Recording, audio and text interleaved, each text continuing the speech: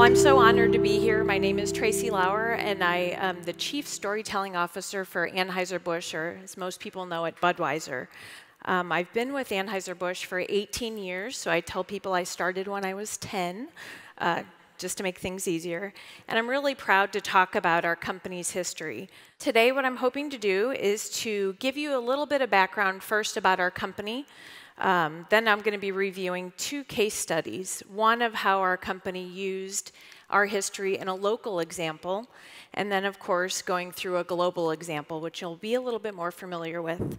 Then I'm going to give you a brief overview of our department, and then, of course, our plans for the future. But first, I wanted to show you a television commercial. You don't look like you're from around here. Welcome to America. Go back home! Companionship! Welcome to St. Louis, son. Beer for my friend, please. Thank you.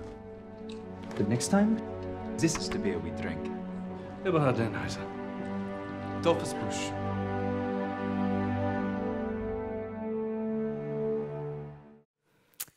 Well, this commercial aired on Super Bowl Sunday and was watched by more than 20 million viewers, and it garnered more than 3.5 billion media impressions. Although this is a very highly dramatized version of our company's history and story, it's really our most recent example of how our company used its history and how our history was in the forefront of everybody's television screen. But to fully understand the history of Anheuser-Busch, you really have to take a trip back to St. Louis in the 1800s. The population of St. Louis was 8,316 back in 1835. Between 1835 and 1845, our population doubled every 5 years. There are over 20,000 Germans that landed in the city of St. Louis. By 1850, our population was 77,800, with 1/3 of our population being Germans. Germans flocked to St. Louis for a variety of social, economic, and religious reasons. And of course, the large German immigrant population really led to the establishment of breweries in St. Louis. St. Louis was very well suited to becoming a brewing town. We had a lot of natural ingredients that were available in the area. We have caves that formed in the area, which were very necessary for creating lager beer. We also had the ready source of ingredients like water. We have a lot of rivers in the area, so it's a perfect ingredient for beer. And of course, we had that demand from the German community. In 1854, there were 24 breweries. By 1860, that number had grown to 40. And by 1867, there were 53 breweries in St. Louis. A lot of people think Anheuser-Busch was the only brewer in St. Louis, but we had 52 other competitors. George Snyder started the Bavarian Brewery back in 1852. In 1860, Eberhard Anheuser acquired the brewery. And in 1861, Adolphus Busch married Lily Anheuser, of course, Eberhard's daughter, and later began working for him. In 1869, Adolphus was full partner in the brewery, and he served as the company's secretary until the death of his father-in-law in 1880, and that's when he became president. In 1880, Anheuser-Busch was really nothing more than a local brewer. Adolphus really did everything that he could to make Anheuser-Busch grow from this very small local brewery to the global giant that it is today. There were really 5 factors that led to our enormous growth and made us more than a local brewer. Those are, of course, pasteurization, artificial refrigeration, refrigerated rail cars, railside ice houses, and advertising and marketing. And I'll tell you guys a little bit more about each one of those. The first factor that I mentioned was the use of pasteurization. Adolphus really responded very quickly to advances in science and technology, and he and Louis Pasteur were actually friends. And so when Louis Pasteur started to conduct all those experiments on fermentation in beer and wine in the 1870s, Adolphus paid pretty close attention to it. And we embraced this idea and really became the first US brewer to start pasteurizing beer in the 1870s. The new technology really allowed beer to be brewed on a larger scale and bottled, and of course started allowing it to be shipped long distances without it going bad. Pasteurization really made it practical to start bottling beer on a larger scale, which is very important to our industry and how we grew. The second factor that I mentioned was the use of artificial refrigeration. Artificial refrigeration is something that's very simple by our standards today. We go to the refrigerator and open it up and get out any cold beverage that we want. But artificial refrigeration was something that really revolutionized the brewing industry. Brewing really was a seasonal business in the United States and was confined to the colder winter months, but artificial refrigeration really changed all that. Stockhouses could be built above ground, and we didn't have to rely on the size of the caves that were available to us. Adolphus took a huge risk by adopting artificial refrigeration systems for Anheuser-Busch in the 1880s. We no longer had to rely on the size of the caves that we had, and the investment really proved to be very simple, very economic, and reliable. So now that we had all this really great beer in these stockhouses, we wanted to get it outside of the St. Louis area and started using the refrigerated rail car. These were first introduced at the 1876 Centennial Exhibition in Philadelphia, and by 1877, Anheuser-Busch was using more than 40 cars built by the Tiffany Refrigerator Car Company of Chicago. Adolphus and 3 other businessmen later established the St. Louis Refrigerator Car Company, and they provided us with a fleet of over 850 cars that could transport our beers throughout the nation, and of course to the coast where it could then be shipped internationally. In those hot summer months, that ice isn't going to last very long, no matter how cold you try to make it. So we had to come up with this very coordinated system of rail-side ice houses. And these were built all along the railroad tracks and really provided us a great opportunity to get beer outside of the St. Louis area. Along those tracks, you'll be able to find, if you're ever studying the history of the railroads in the United States, you might see some of these buildings are still in existence. They're not owned by Anheuser-Busch, but they're a great reminder of those early days of refrigeration and how we were able to really start transporting our beers throughout the world. The last factor that I mentioned to you is the use of advertising and marketing. And of course, brewers are really saturating the market with advertising and marketing, and of course, Anheuser-Busch was no exception. The company carefully created an image of quality and then aggressively protected that image. By 1897, Anheuser-Busch had more than 17 different brands of beer on the market, and that's why I like to show this tray from our collection from that time period, because each one of those cherubs is holding a different brand of our beers. By 1901, Anheuser-Busch had hit the 1 million barrel mark in terms of production and sales. One of those brands that was in production was a brand called Faust beer. Tony Faust and Adolphus Busch were really good friends, and Tony owned a very popular oyster house in St. Louis, and of course Adolphus would eat there frequently. Their friendship grew into a brand of beer. In 1884, Adolphus decided to help out his friend and create this really great new dark lager beer, and it could be served in his restaurant. Well, of course, the beer was named Faust. So the news of the brand, of course, expanded outside of the St. Louis area. Visitors came and ate at this very popular restaurant, and they really enjoyed the beer. And so ultimately, Faust beer became our #3 beer brand outside of Budweiser and Michelob. So it was something that really expanded definitely from the popularity of the restaurant and, of course, the great taste of the beer. So when nationwide prohibition took effect in 1920, Anheuser-Busch was unable to produce our primary product. We tried more than 25 different products like baker's yeast, ginger ale, ice cream, and of course near beers.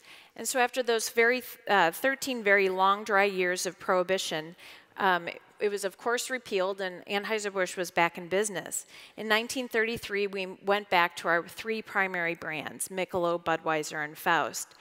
And Faust was actually in production all throughout the 1940s, and it was ultimately discontinued in the 1940s to make way for our other 2 brands of beer that were a little bit more popular, Michelob and Budweiser. So as the craft and specialty beer movement in the United States really started to take shape in the 1990s, Anheuser-Busch really started to expand outside of its core brands. Faust was, of course, a natural selection. The recipe was resurrected from the archives, and brewmasters started to work tirelessly on brewing the beer again. The ideas were so well received that an entire line of beers called the American Originals were launched from recipes that were stored in the archives. Those brands were available to people all throughout the United States through the mid to late 1990s. Most recently, our brewmasters visited the archives again and took a closer look at the Faust brand. Since it was so popular in St. Louis, they decided to brew the beer again and make it available in our St. Louis Beer Garden and other taverns that are available in the St. Louis area. We had a lot of really great response to this very local brand, and it really helped create a great relationship between the archives and the brewing department. So it was a great way to really bring that local story back yet again. Well, that was our local example. Now let's talk a little bit about our global icon, Budweiser. Budweiser was introduced by Anheuser-Busch in 1876 in St. Louis, Missouri. The first bottle was a clear embossed bottle. The image that I'm showing here is our first paper label that was in use in the 1880s. Anheuser-Busch was in charge of brewing the liquid, but a man named Carl Conrad was in charge of the bottling for us. I think there's some really interesting elements of this label that I'd like to point out. Of course, you can see that the label is written in German, and there's a Habsburg eagle in the upper right-hand corner of the label. You guys remember what I said about the population of St. Louis in the 1800s. That's definitely felt when you take a look at the Budweiser label. Also of interest is in the center, the crest of the label around the stylized hop blossom. When Budweiser was first introduced, it was a local brand, but Anheuser-Busch really wanted to expand outside of the St. Louis area. We had a lot of competitors, so we wanted to get outside the St. Louis area and really make it more than a local brand and make it an international brand. I'm very happy to say they were able to do that.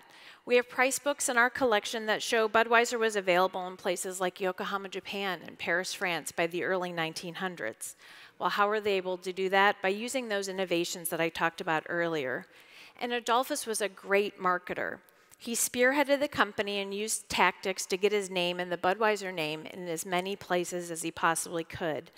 This beautiful sign in our collection is a great example of how the company provided various options for consumers. You no longer needed to travel down to the tavern to get a pint of beer. You could actually go down and actually take a bottle of beer home for home consumption. This is really important when you start thinking about the Prohibition movement and all the anti-saloon league and all those things that were happening in the United States. But in order to get into these bottles of beer at home, you had to find a way to get into these cork-top bottles. So Anheuser-Busch started purchasing these pocket knives and putting their names on them. Some of them simply said Anheuser-Busch, some of them said Budweiser, and others said Adolphus Busch. All of them contained a small Stanhope lens, and if you ever have an opportunity to see one of these pocket knives in person, you'll hold the pocket knife up to the light, and you'll look through the little hole, and inside is a picture of Adolphus Busch. This was a great calling card for him. Instead of passing out business cards, he passed out these great pocket knives. They were very utilitarian, could get into those bottles of beer at home, and it was also a great reminder of what he looked like. If you saw this guy in a bar, you wanted to go up to him and get a free bottle of beer, so it's very important. We have all these really wonderful pieces in our collection, like this beautiful reverse painting on glass, and each piece actually tells a story.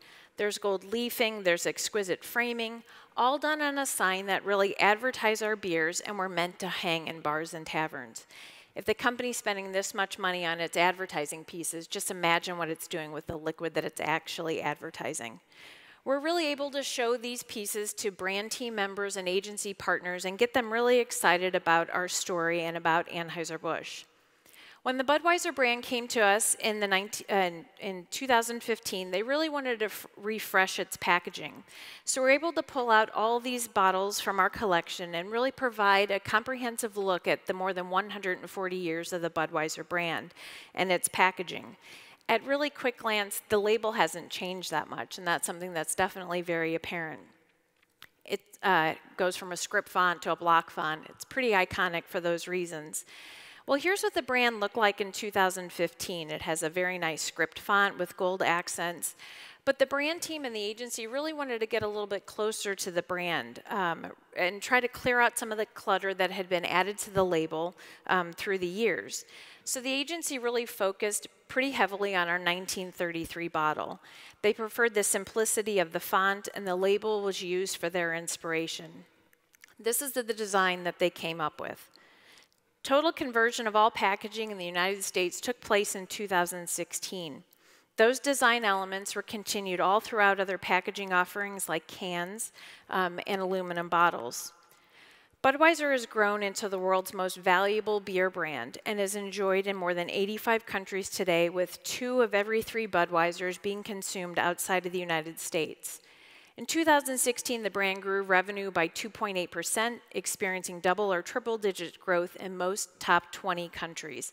And I'd like to say it's because of the work we did on the label. So I tried to say that. I can say that in this audience, but oftentimes other people just laugh. Each of those Budweisers enjoyed all across the world have a bit of history attached with them. The use of the archives can really be seen on every single package, and it really does inspire a great deal of the marketing, including the current tagline that's in use, "This Bud's for you." And on the back table, we've got some Budweiser bottle openers that you guys are welcome to take home with you as a souvenir. And today, I hope that I provided you with a quick local example and a global example of how our archives is used in our company's everyday life.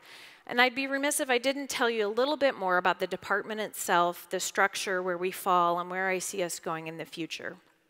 So the archives department has actually been part of the company since the 1940s. When it was originally founded, it was actually part of the legal department, and later it was moved to administrative services, whatever that meant, and then public relations, and today we actually fall under the marketing department, and I think that's really the best fit. We have a small staff of 3 people, and we're physically located in the United States in St. Louis, Missouri. We have about 17,000 artifacts last time we counted. We have hundreds of thousands of photographs and countless documents that really span throughout the company's history from the 1860s to the present. We do actively collect material, and we do our best to capture those new electronic formats that we all talk about. A recent addition to our collecting scope really includes television commercial elements, which we can help brand teams now use to come up with new creative by using existing materials. I think it's really exciting to use that archives model, using something old to create something new, and with something that's so current and part of our everyday marketing. Our collection, like most people in the room, is not open to the general public. We do answer questions from consumers on a daily basis. How much is this beer can worth? When did it date from? Those kinds of questions that we get every day. But we do have a museum that we just opened about a year ago in St. Louis, Missouri, and it provides visitors the opportunity to see many of our favorite pieces and really learn the story and the history of Anheuser-Busch. If you find yourself in St. Louis, please feel free to give me a call. I'd love to make sure that you're able to visit our museum. It's definitely an experience that you don't want to miss. Anheuser-Busch is a really wonderful company that embraces its history. I hope that you were able to learn something new about our company, or perhaps an example of how you might be able to use your company's history in a similar way. I'm really proud to serve as the company's Chief Storytelling Officer and use our historical collection to connect with consumers on a daily basis. Okay, so I think we have a few minutes for questions. Thank you so much. Yeah.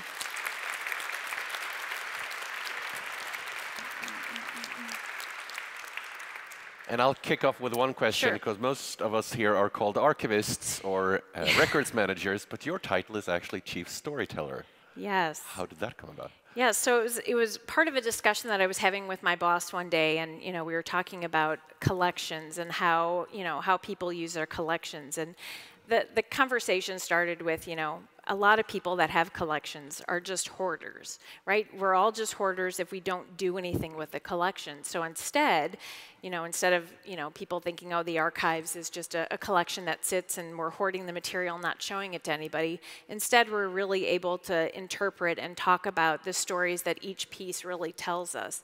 And that's what really interested me in history in the very first place. I was interested in history and did my undergraduate in it, but my parents said, what are you going to do with a degree in history?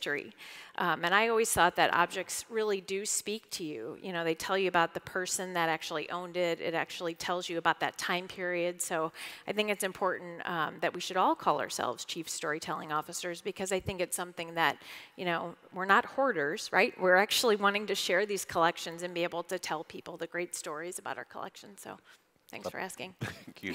Tim? Excellent presentation. Thanks.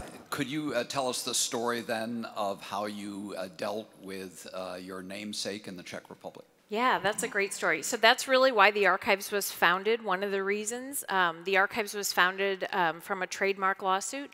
And so there's definitely trademark lawsuits that happen continuously about a lot of our different brands. And there is still a continuing lawsuit that happens all throughout the world in terms of our Budweiser trademark. So, you know, we're consistently in battles with you know, all over the world fighting for various trademarks, and specifically the Budweiser brand. So that's something that is of great value in terms of, you know, legal information, being able to house that in the Archives collection. So yeah, it's something that we continue to fight on a daily basis. So it's a good question.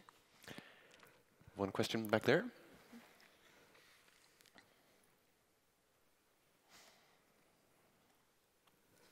So you started your presentation showing that commercial that was shown during the Super Bowl that had a very strong heritage component. Was your department involved with that commercial at all? Yeah, thanks for asking. Yes, we were. So, you know, they start the Super Bowl is a really big deal in the United States, and definitely we spend a lot of money as a company on working on creative. So probably about 4 months before the Super Bowl aired, it was definitely an idea that was pitched to us, and it came from one of the agencies that had spent 4 days with us in the Archives, and they got really excited about the stories that we were telling. So, you know, we went through the company's history and talked about our founders, and they pretty much took it from there. They did the commercial not as a documentary, but you know, more as a fun, you know, storytelling piece. So it's not, you know, it's not meant to be a documentary, but it's a really great capture of our company's history. Thank you so much, Yeah, Tracy, for no this. problem. Thanks again.